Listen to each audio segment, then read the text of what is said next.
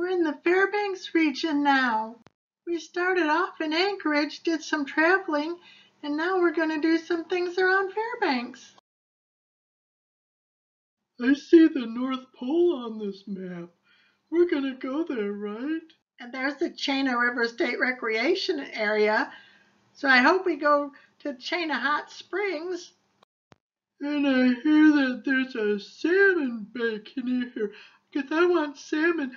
I'm a bear and I want salmon. I want salmon. I want salmon.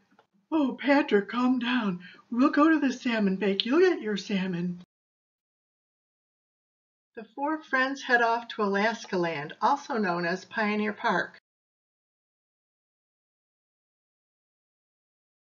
Well, here we are at Pioneer Park, Alaska Land. Look at the gold dredge. If they got the gold, what did they spend it on? There's nothing out here. Well, they made stores. That's why we have Anchorage and Fairbanks.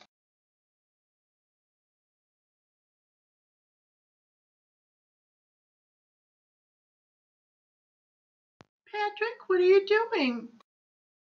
I'm looking at this statue. It reminds me of my great-uncle Paul. My great-uncle Paul used to work in Alaska. Maybe this is his statue. That would be kinda cool. The four friends visit museums. Hey, here's a sled that would be pulled by huskies.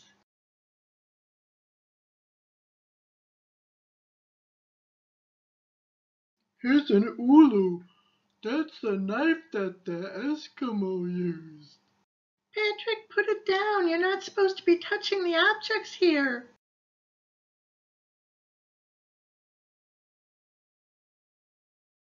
The next day, the four friends head off to Chena Hot Springs. There's the Chena River.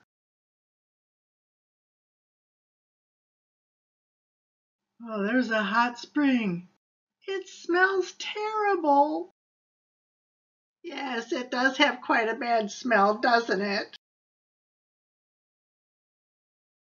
That's because of the sulfur. It smells terrible.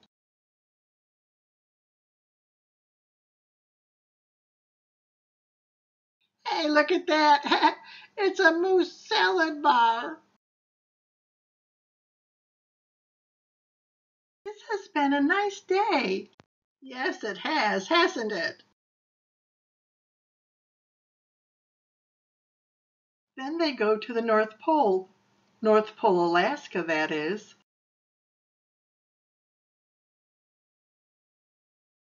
It's Santa Claus's house.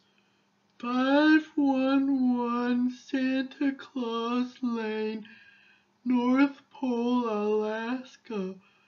We're at the North Pole at Santa's house. Here's my deed for some land that I own in Alaska. I just bought it. Here's my deed. Here's mine. We all got plots of land that are right next to each other. It's only 1 square inch, so that's only a total of 4 square inches. But it's still kind of fun to say that we own land in Alaska. And here's mine.